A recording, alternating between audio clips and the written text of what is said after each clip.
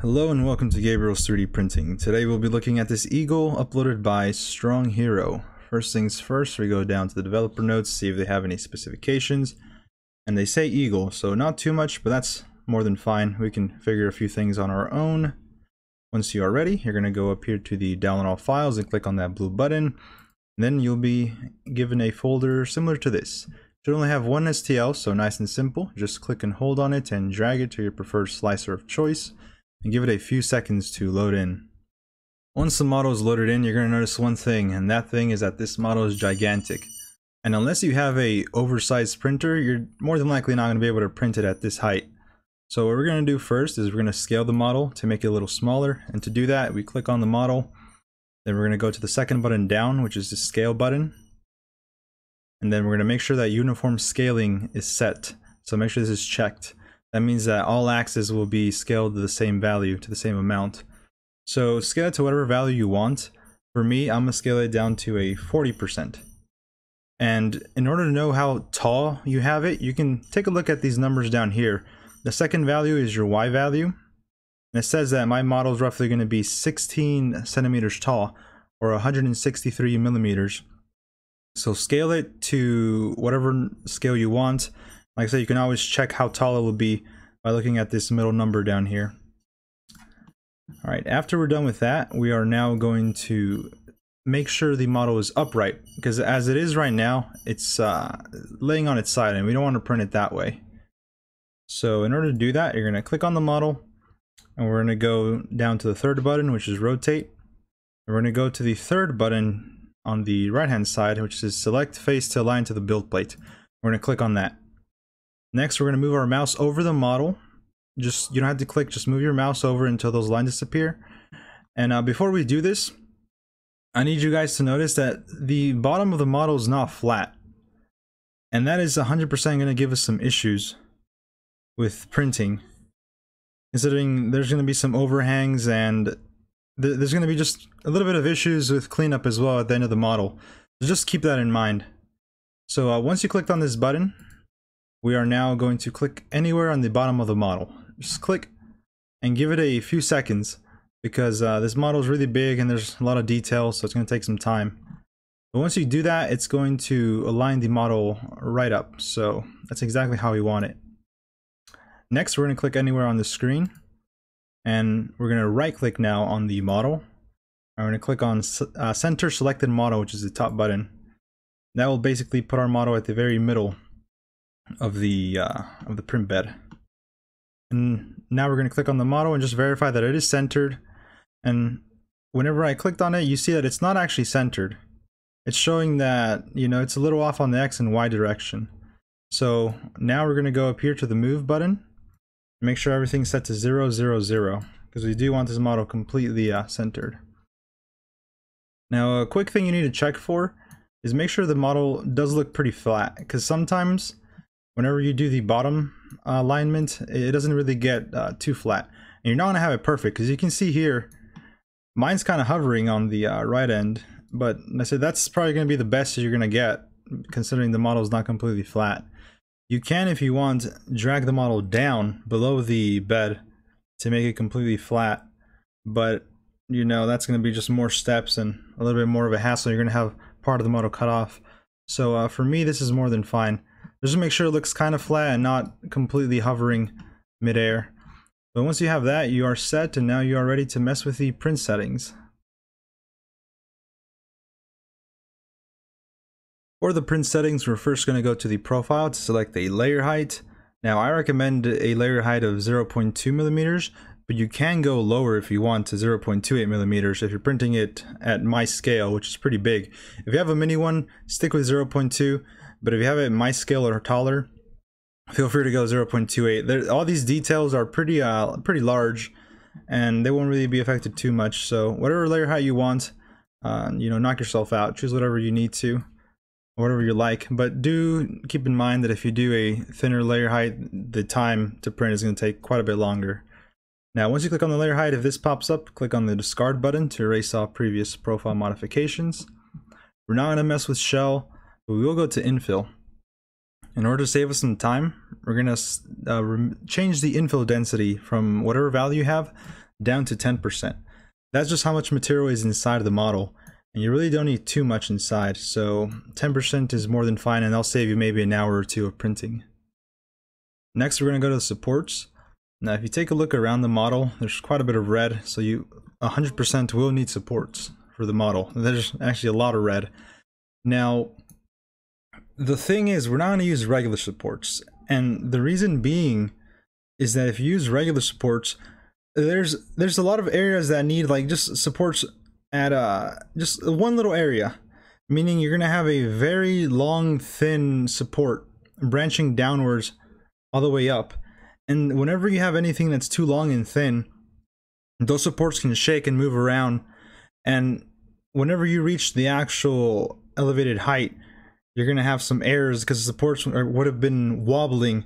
Then you probably won't print your part correctly, and then it's just a hassle and a complete waste of time. So we're not going to use regular supports for this. If you want and if you trust regular supports, then go on ahead. But I do not trust regular supports for this model. We're going to use tree supports, so make sure this is unchecked. Next, we're going to go to build plate adhesion. And if you take a look at the bottom of the model, you really do not need any build plate adhesion. If you feel like your bed has poor adhesion and you don't want to risk it, then go and select a brim. But for me, I really don't need any adhesion. I don't need any adhesion, so I'm gonna leave it at skirt. Now we're gonna go down to the experimental tab and select tree supports. If you don't see tree support, you're gonna put your mouse over the experimental tab, click on the gear, and search up tree support. Now you're gonna make sure that's checked, but you're also gonna make sure you also have tree support branch angle and tree support branch distance enabled. So you need all three of these for this step. Close that. So click on the tree support, and it's probably going to bring you up. Just scroll all the way back down to the experimental tab, and you're going to select now the tree support branch angle. Now you can, for this model, you can use the same angle you use for your regular supports. So whatever that is, type it in there. For me, I'm going to use 60 degrees for the overhang angle for my CR10 mini. If you have like an Ender 3, you'll probably stick around the 55 range. Next, we're going to go to the tree support to branch distance, and this is basically how far the tree branches are going to be. You should be more than fine at a 3mm, no matter what printer you're using. For the CR10, you honestly can go up to 5, but I think 3 is a more safe and reliable bet, so I'm going to change that to 3. And other than that, we are set. All you have to do now is click on the slice button and hold on before you leave. This will probably take around 10 minutes to slice, depending on how big you have the model, because tree supports take a lot more processing power in order to generate rather than regular supports. So I recommend you actually go eat something or make a coffee or whatever you want, get a snack, because this slicing will take a while. Don't think that the program crashed or anything. Tree supports are usually harder to generate, so give it a few minutes basically to slice, and you should be done within 10 minutes or so. After that extremely long slice time, you should be given a time estimate of roughly 16 hours and 5 minutes. That will depend on your printer and the settings you used, as well as the estimated filament usage of 93 grams. Now we always preview the print and take a look around, see if anything weird or funky is going on. This processing layers might also take a little, but it shouldn't be too bad. And you're going to see that your model is covered in supports, and these once again are called tree supports. And I said I highly recommend these for this model, just because it will it'll help out quite a bit with the actual overhang angles. And believe it or not, this is a lot quicker than just doing or using regular supports. I believe with regular supports I had a hour or two increase on the print time. So this definitely helps you out with the removal. With the actual overhangs and time. That's good. Now all I have to do is save the file and send it over to your printer.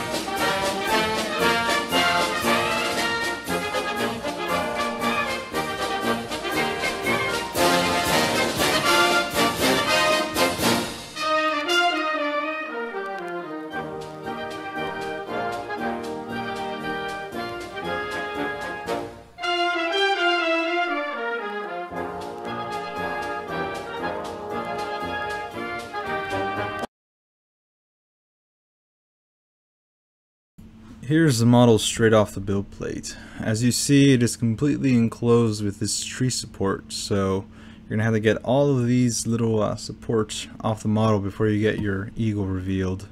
In order to do this, you're going to need a pair of wire cutters, some tweezers, 100% some safety goggles to protect your eyes because PLA is brittle, and some sandpaper near the end. You can also use a screwdriver, but I would be very careful when using any sort of a screwdriver like a flathead to remove supports because you could damage the model if you're not careful. This is 100% going to take you a pretty long time. For me, I think it took me roughly 45 minutes to an hour of just removing the supports. And that's because I kept getting lazy and was going pretty slow and trying to be very careful. I recommend you take it nice and easy and do take breaks because the longer you're doing this, the more bored and irritated you get and the more you hate supports. So just do it for like 15 minutes and then take a break and then come back to it with a fresh set of eyes. It's definitely going to be a lot harder to remove supports from the top of the model than the bottom, so just keep that in mind. Once you do get to the bottom of the model, you're going to notice at the bottom there's a bunch of junk. You can clean that off just with your bare hands and with the wire cutters. You may need to sand the model a little bit at the end, so I would recommend using maybe 400 grit sandpaper. At least that's what I use to smoothen out the bottom. One thing I did mess up on was at the bottom there's actually a plant that I completely forgot about, and you can see that if you bring up the STL. So while you're doing this, I highly suggest you have the STL open just so you can visualize what's supposed to be where, so you don't break off a actual model part that was meant or that you thought was a support. Once again, take your time and do everything step by step. You'll get it freed up eventually.